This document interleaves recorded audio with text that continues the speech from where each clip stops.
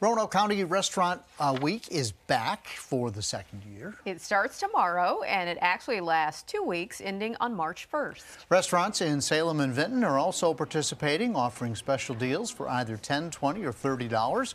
Organizers say it's a good way to support local businesses during the slow winter months, who have also, of course, been hard hit by the pandemic.